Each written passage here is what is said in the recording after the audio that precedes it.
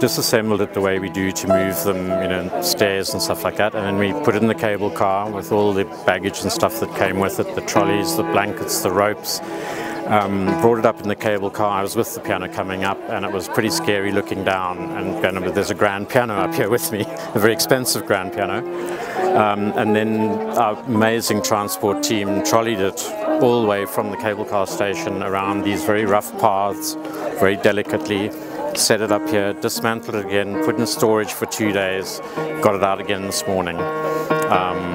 And so it's been up here with mist and wind and sun, and it's been quite something.